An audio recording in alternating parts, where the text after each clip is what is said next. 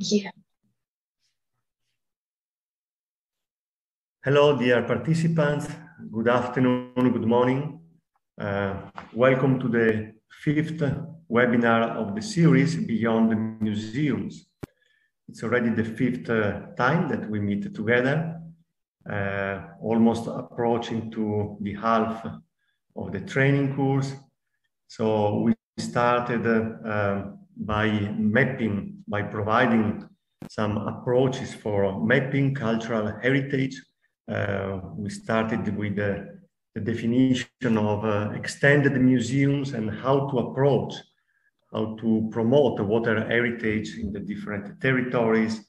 Then we moved with the second and then the third webinar to explore other approaches and other notions with ancestral hydro technologies, which also are kind of heritage which deserve our attention and promotion. We moved to rural and urban waterscapes, and then we are approaching today another, let's say, important aspect of this webinar series with the participatory approaches. The last webinar was a bit different from the previous one. From the previous ones, as we had different speakers, not only representative of the academia and science researchers, but also artists. And the title was Water Walks, and it was already a first approach to participation, to engage local communities through these explorations of rivers and local hydrographies made by researchers and artists. So today we have two new distinguished speakers.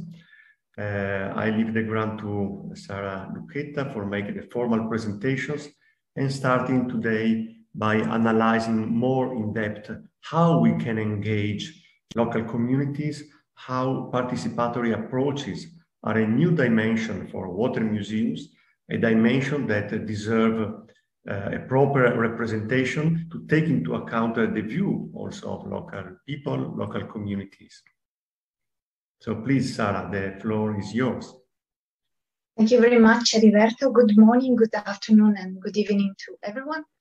Thank you again for being here with us for the 5th appointment of this webinar series.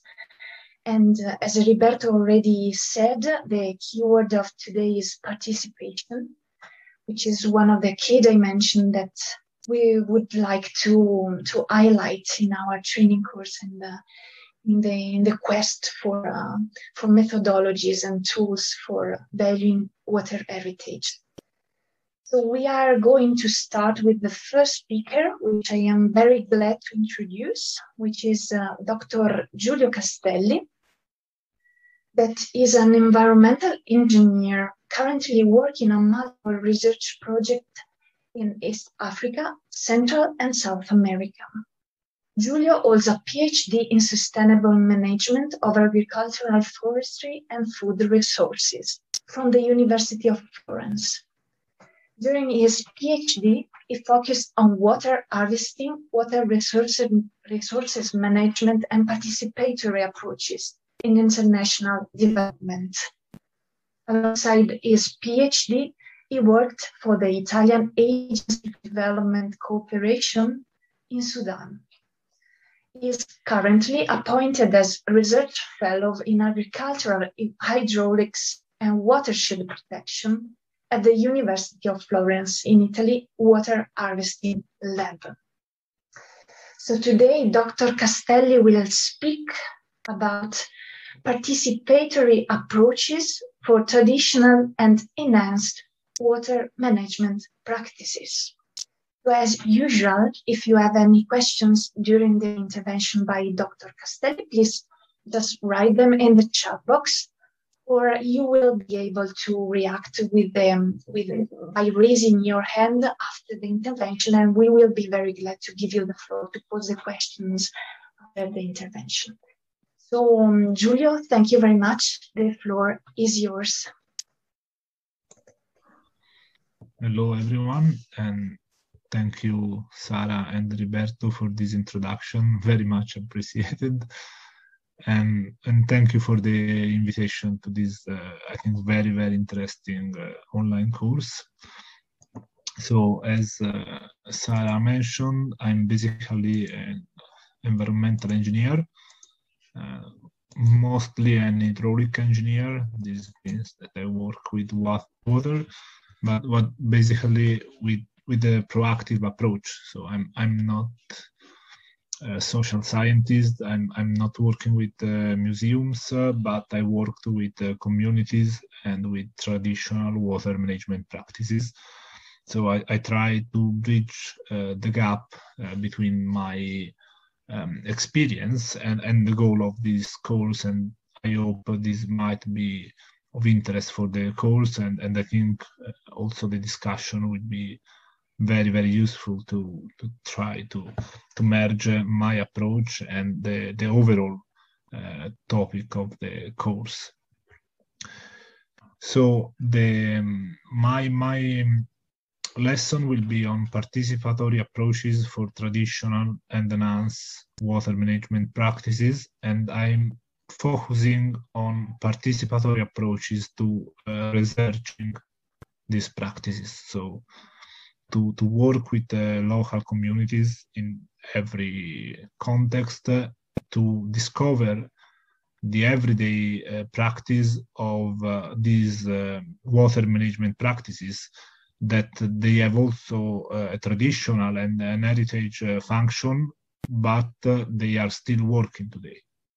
So it's something that we can, display in a museum, but it is also something real, something that is still today occurring. And this is also connected to my research topics, because I do research in agricultural engineering, but with these kind of practices. So these kind of approaches are very important for me. I would like to start giving some beginners or basic definition about participation. Maybe this is a little bit obvious for many of you, but how we define participation, this is very important. So participation is merely the fact that you take part or become involved in something. This definition does not explain how much you are involved and for which reason. So this is a very important point. So you have different degree of participation. And what I'm discussing today is participatory research. That is a specific type of participation. So if you look a little bit the definitions about participation, you see that first of all, it is a very broad concept. So if you say that participation is to be involved in something, it can be everything. It can be that you are involved for being informed about a decision on land management, but it can also mean that you are involved for actually take the decision. And participation means different things to different people. Of course, it's a term that it is used by people with different ideological approaches. And this is why it takes different meanings. So in a very short phrase, you don't have only one kind of participation, because in general terms, there are different meanings. You have to agree on how you define participation, whom it is expected to involve, and what you expect to achieve, and how you bring this decision about participation into the common place of work. Here you find a little bit of basic literature about this definition that I gave. And probably the most simple but yet clear way to define the different levels of participation is this very famous diagram, which it basically called the participatory ladder, that defines at which level you do participation. So you can start really doing participation for manipulation or therapy of the people who participate in a process. So some approaches, you make people participate for becoming in favor of one decision. So this is still conceived as participation, but on a different ideological point of view, you can say that this is non-participation. So you involve people just to make them agree with you. They don't have decision power. Then you have different levels. You can do participation just for informing. That is, of course, at a different political level, because you inform people, you allow them to make their own ideas about the things that are happening, even though you don't basically allow them to decide. And while you step up on the ladder, you see that more and more you can give right to people to participate. So basically the last degree of the ladder, they are the one that are defined as degrees of citizen power, meaning when you allow the people that participate to actually become part of a decision-making process.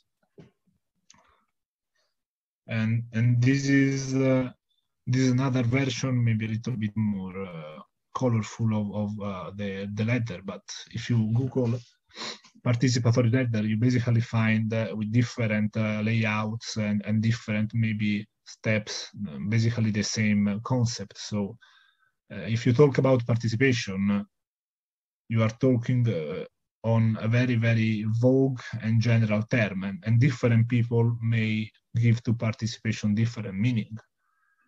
So it's very important that you make clear, especially how much you want people to participate, because some people, they may consider participation good because it's an instrument to achieve their own decision, while some people may consider participation good because it helps to take better decision with the involvement of actors that have a decision-making process.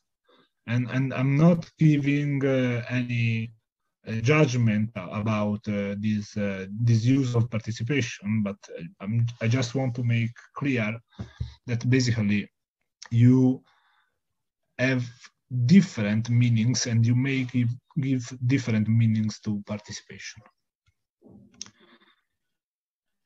And now let's come to participatory research. So what is participatory research? Participatory research is not participation. Okay, we are not dealing anymore with a general use of participation. That might be, I don't know, participation for taking a decision about building something or manage something in a certain way. If we do participatory research, we just between brackets, discuss about doing research on something together for taking better decisions. So this is quite a nice definition. So participatory research methods are methods that we use to conduct the research process with people whose life world are under study. And in this definition, which I like, you see why participatory research is a little bit different, and in a certain case is shifting to the very higher steps of the ladder. When you do participatory research, you do not research with your own mindset only. You do not give the meaning to things only with your categories, but you involve the people that you are researching as active parts of the research. So you allow them to introduce their way of doing research on something in your research process. I will give you some information about this, but I mean, I just want to make clear the point. I will give a very rough example. So doing participatory research does not mean that you do research on people, but it does mean that you do research together with people, meaning that people themselves are actors of the research and that they can decide how you make the research.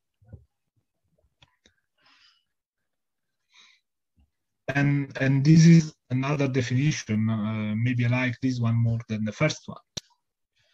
So the first part is important in saying that according to also the first definition that we saw, when we do participatory research, we have to use some methodological approaches that allow the people to take power, that allow people to take action. So this thing that we were saying before, so namely that people should do research together with you, should be facilitated.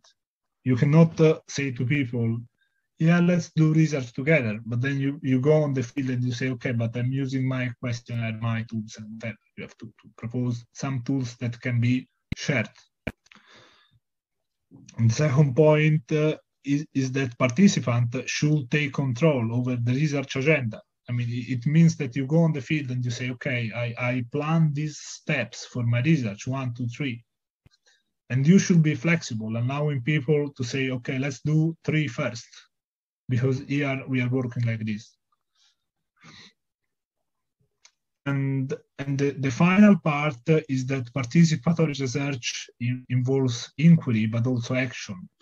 So people does not discuss their problems, but you should bring the whole group of people that are doing research, so the researcher and the people that becomes, additional researchers, not only to think about what is going on, but also to think about to solve some issues. I mean, this final part is maybe less relevant for a museum. So I expect that maybe if you want to, I don't know, open a new,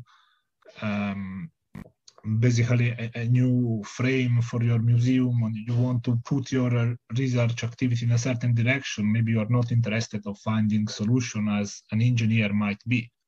But the first 2 points, I think they are very relevant. So if you want to start the process to use participation in improving the role and the relevance of a museum, and you want to involve participation of maybe your attendees, or maybe the location and the context that you are showing in your museum, you should consider that they need to be part of the museum itself. It's not something that you can do in a naive way, saying, okay, I involve people, then they participate, they give me some suggestions. I mean, as we show before with the letter, this is still participation, but in a framework of participatory research, you don't fully exploit the power of this kind of approaches, in my personal view. So I hope that this first part is clear, and it was just a little bit of definition, which maybe they are very rough. So maybe Lucrezia in the second lesson can also give some more maybe precise ideas about how does participation works in the concept of museum creation and management. And I would like now to introduce some examples. These are examples which are, of course, oriented to my research topics, but I think they are quite explicative on how you can work with these technologies. Just to give some examples, and maybe they are of interest for maybe the museums that are showing something that is maybe out from their local context. I don't know. I mean, I didn't say, but if you have question also in between the lesson, please feel free. I hope that is clear so far. So the first example that I'm going to show came from some years ago. This is a research I did in Ethiopia, researching this that is called spade irrigation. So spade irrigation is quite an ancient technology, which is practiced basically where you have arid and semi-arid climates. And in these climates, you don't have perennial rivers. And what do you have, especially if you go to the most arid countries? What do you have is that you have basically dry riverbeds where you do have from 3 to 10, 15 floods in 1 year. And this is the only water that you get, because basically the rainfall is not coming in the plains, it's coming in the mountains. And you have rainfall only in the mountains, and then you have this huge amount of waters that flow within some hours, and then for the rest of the months, the river is dry. And what people do in this context is to try to deviate water to their fields, just basically with some civil engineering works, which are made by traditional knowledge. So they use materials like sand, stones, they can use vegetal material and so on. And I mean, in Ethiopia, I would say this is rather a new technique, because it is used since some 100 years. But if you go in countries like Pakistan, basically the Middle East, you can find traces of this technology some centuries ago. So it's quite relevant, even though we develop all our knowledge about irrigation thinking that the rivers are perennials. But you do have a lot of river systems that have water, but they have water only in this way. And there are a lot of people using this technique. So basically you have a lot of traditional knowledge, and you don't have that much of structured engineering knowledge about this. So this is a picture of how traditional spade irrigation schemes look like. I'm trying to make some analysis. So you see this is the river, and this is basically the structure that you have, even if it's just earth, even if it's just soil. This is made by the farmers, and the farmers deviate water. And you can also find modernized spade irrigation schemes. This, for instance, is in Pakistan. So there is, or there was in the last 30 years, the tendency to say, okay, I mean, that's the only water available in this context. So you have traditional irrigation systems that are working, but they are still traditional. So, I mean, they have pitfalls, they have maintenance issues. So why we don't modernize them with some engineered materials, engineering project approach and so on. And they start to modernize spade irrigation schemes around the world, also in Ethiopia. But what we saw, and I saw with my own eyes in Ethiopia, is that the modernization of this kind of technology failed. Okay, so this is a part of a spade irrigation scheme in Ethiopia that was the part of a canal, and you see that it's completely destroyed. And this is another part of a system. So here they they basically try to dam the river and to deviate the flood with the dam. And you see which was the effect of water, so completely destroying this huge amount of concrete. And I mean, this diagram is not part of my research, it's just some kind of excerpt from different studies and practical notes made in the area.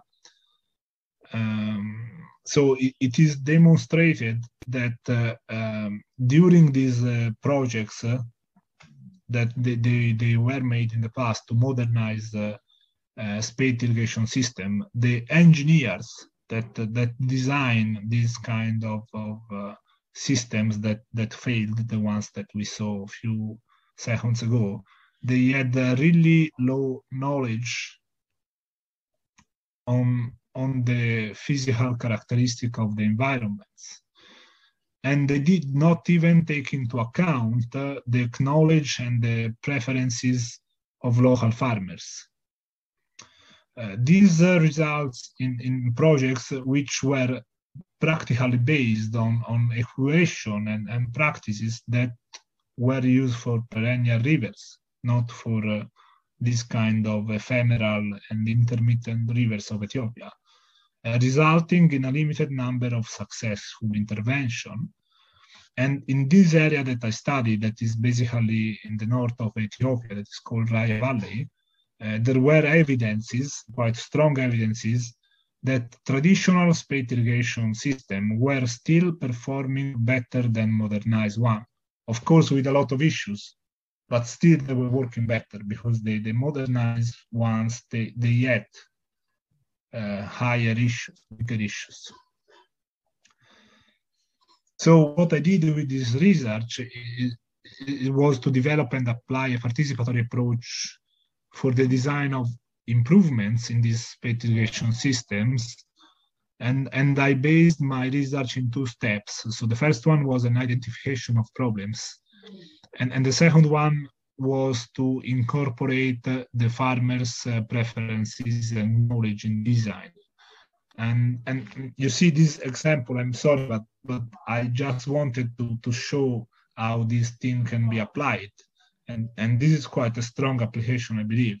You see that, I mean, this is a way of researching the practice and the process that a traditional water management system is grounding on. And the only way to analyze this, the only way to analyze how water heritage system works and how people manage them is to use participatory research, is to allow people to explain and to impose their own view over your previous assumption of how the system works. Okay, this is basically to make a connection to the course. If you maybe want to analyze and show in your museum not only one water technology, but also how the technology works. It's not you that you can show this. You cannot rely on your own experience, even if you are trained in a specific way. Because if the technology is traditional, people who knows best the functioning,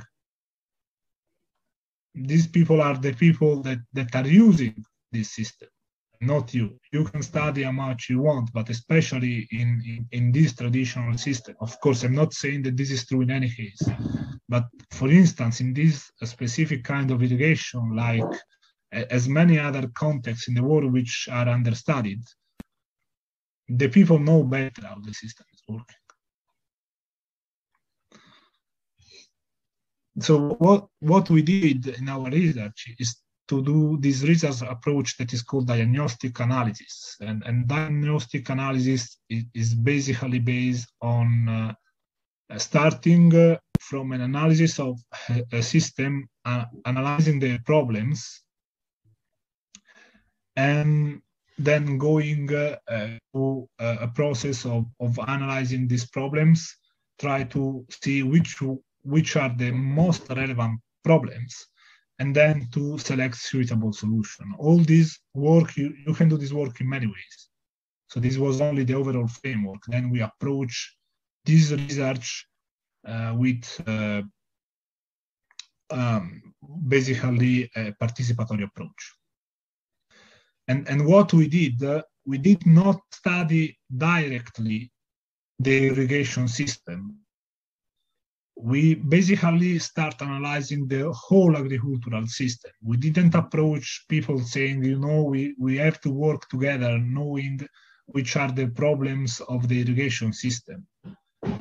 But we ask them to explain and to discuss about the overall problems of their livelihoods in the framework of water management and rural practices.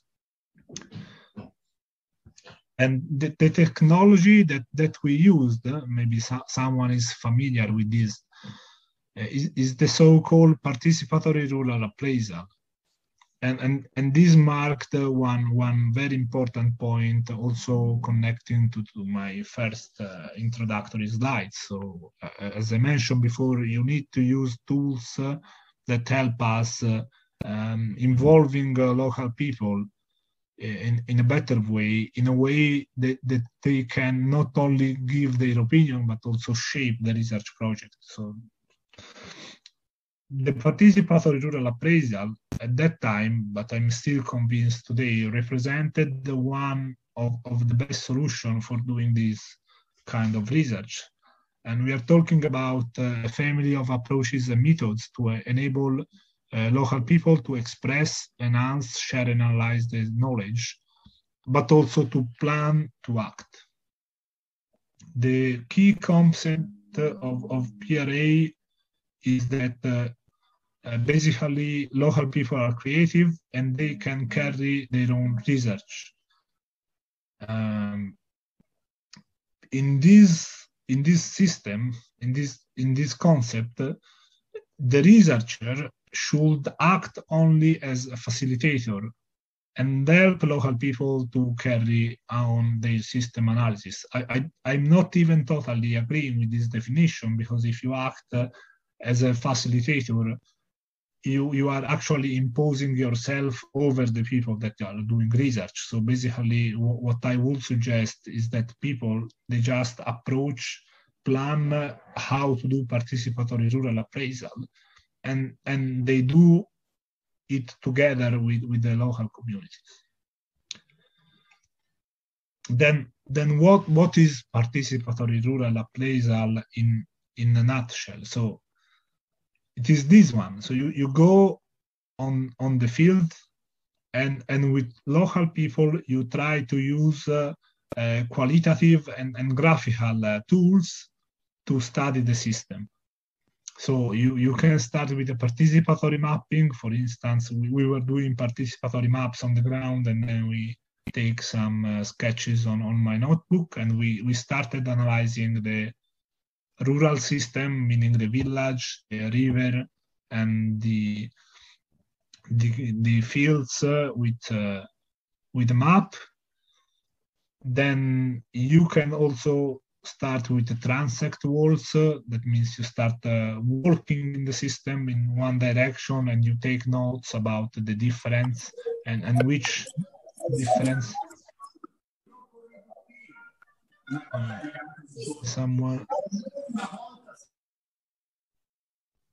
Is someone having some question? Okay, and then you can do also these graphics about historical diagrams, so diagrams through which you can show how the system is changed. And what we did also, of course, I show you that we did basically a diagnostic analysis to discover and solve the problems. And we did this diagnostic analysis with the participatory rural appraisal as analysis tool. And for the design part, that is maybe less relevant for the museum approach, but maybe you want to use participatory design, we use this framework that is just called participatory design, which has 3 phases. an initial exploration of works, meaning that every day you go and you discuss about how one system is working with people. That was basically based on participatory rules appraisal. So the concept is quite simple in the end. If you want to do participatory design with people, you should start thinking together with them and talking the same language and start understanding and describing the thing in the same way and having a common vision of the problem. And this is what you do also with PRA. So PRA, Participatory Rural Appraisal, allow us to do both the analysis of the system and also the first step of the participatory design. Then the second part that you have in the participatory design is establishing objective parameters and criteria for design. And this was basically what we did with the part of the methodology that was the selection of the problems to be solved. And the final part was the prototyping. So prototyping is slightly a different phase. It's the phase when basically you start analyzing the system, you decide which are the criteria for the design, then prototyping, basically in the end you do the design, you came back to the people and you say, okay, this is my design, how we modify it and so on. But this is only a latest phase, is probably the less participatory. I mean, in my approach, it was still needed. And this is basically, I mean, an overall description of the methodology. So as we say, the initial exploration of work was basically the system analysis, and we did this with PRA. Then we analyzed the problem, we ranked the problem, and we select some solution with the PRA still, but this was part of the discovery process. And then we have the prototyping. Of course, you see in the prototyping, the design phase was half participatory and half not, because I needed to make some calculation about what we were doing. And this was basically the results of my approach. So you see how we were doing participatory mapping. I mean, we were discussing with the farmers, then we went on the field, we drove some sketches on the ground, and then I replicate the sketches on my notebook and we discuss it together. We were discussing every day with the farmers, also with some semi-structured interviews, discussing about the problems of the system. And then we also make a lot of participatory focus groups really discussing the issues to be analyzed.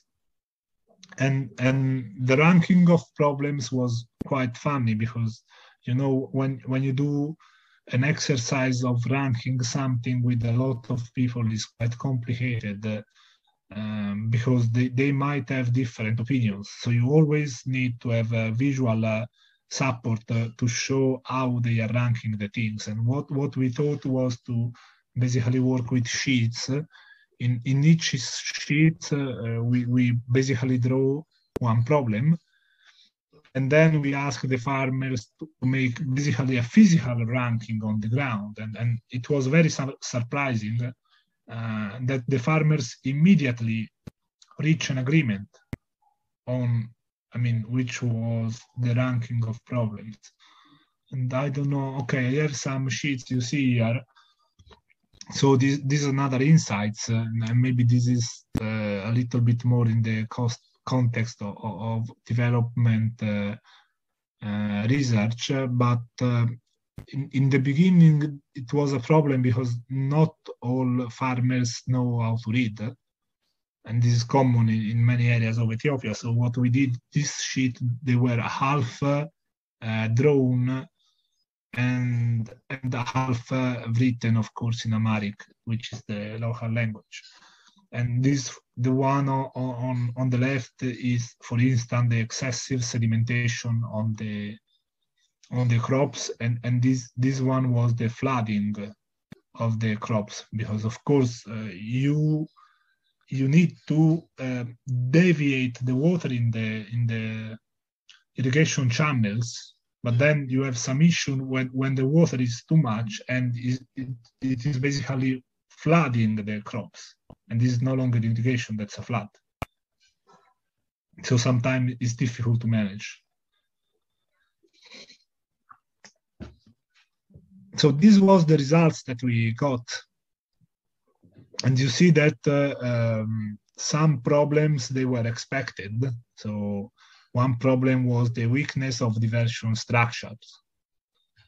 And this link, I mean, maybe you remember that within spade irrigation, what we did is to deviate water with some structure that basically divide the flow. You have the river, you make this charge separator here, and then you deviate the flow. So these structures are intrinsically weak because I mean the power of water is really a lot.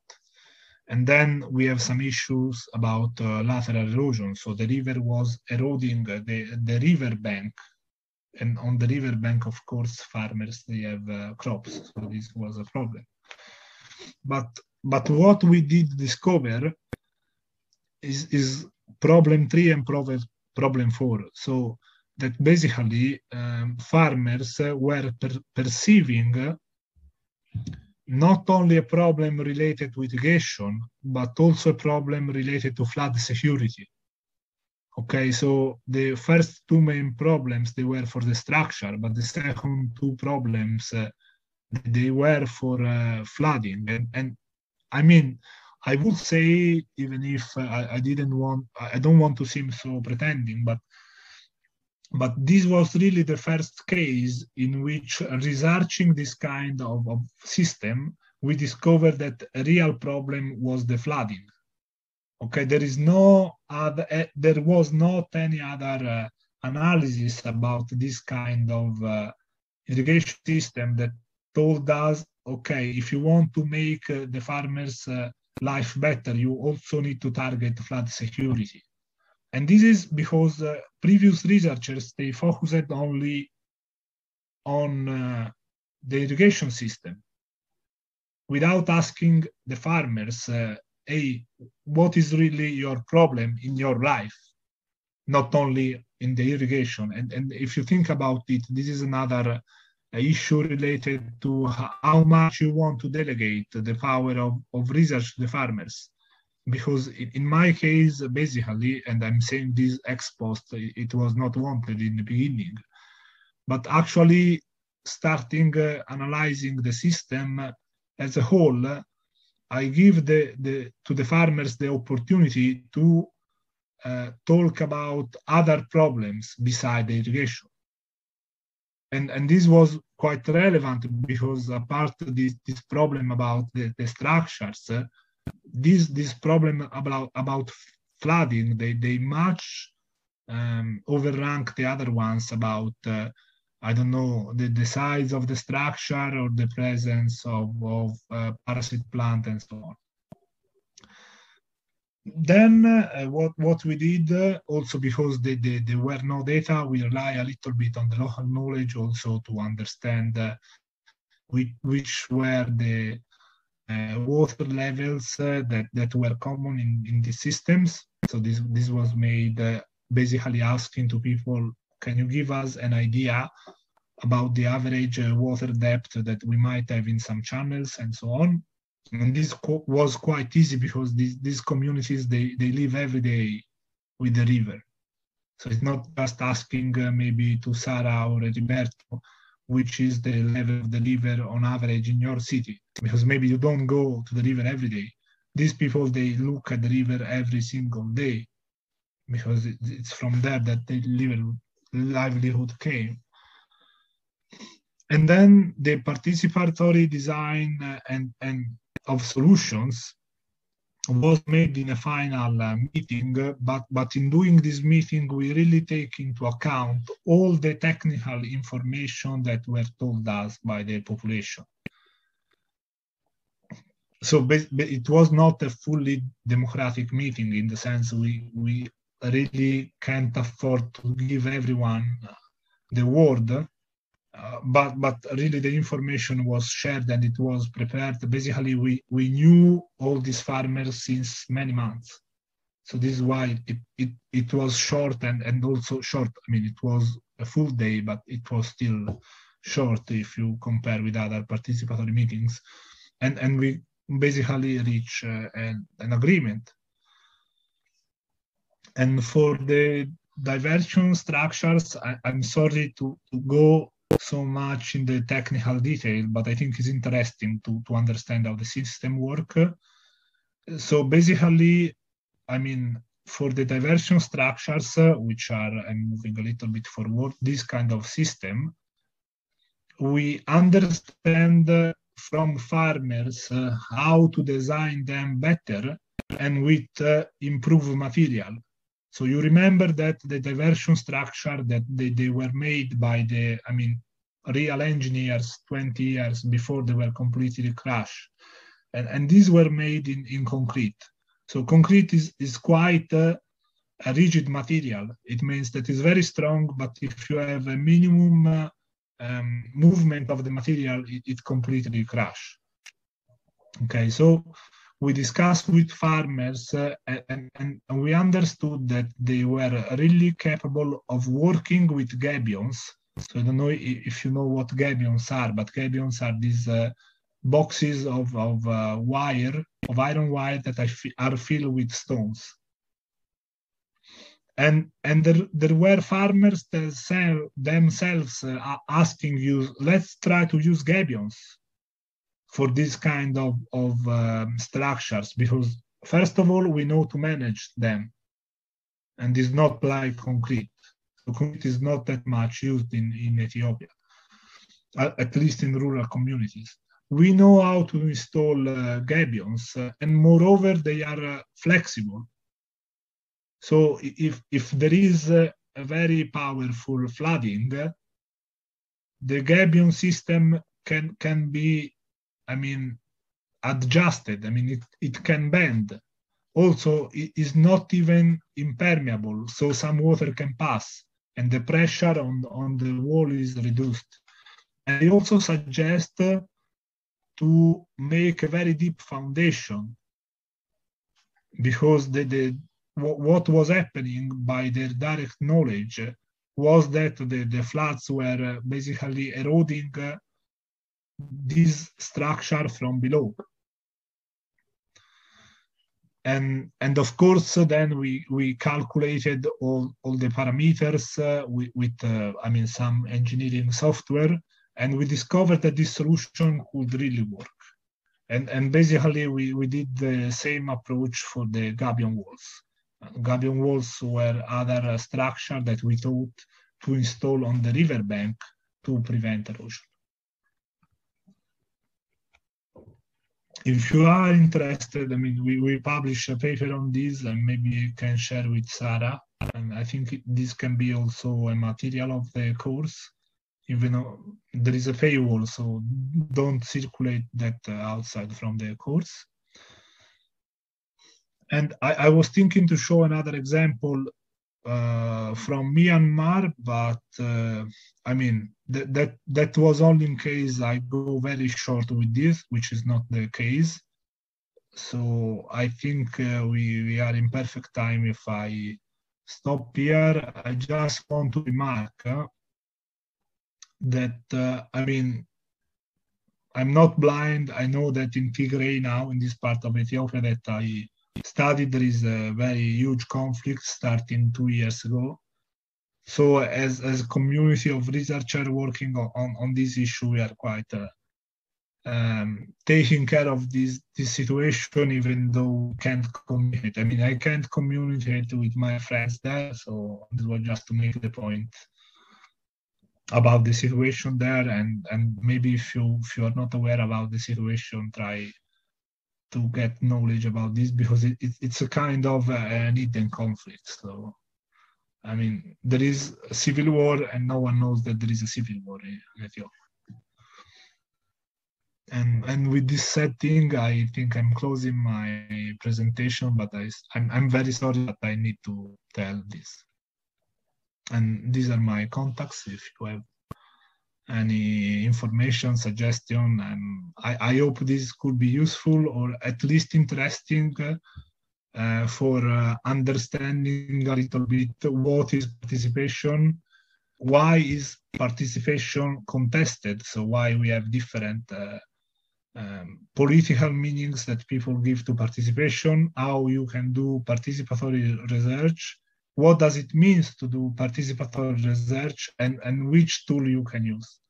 Or I mean, you can use participatory user appraisal, which is one, but you have multiple ones. And I think I can conclude here, and we can open the question session. Thank you very much, Giulio, for your intervention, for your very interesting intervention and your focus on this participatory research, which is really, you mentioned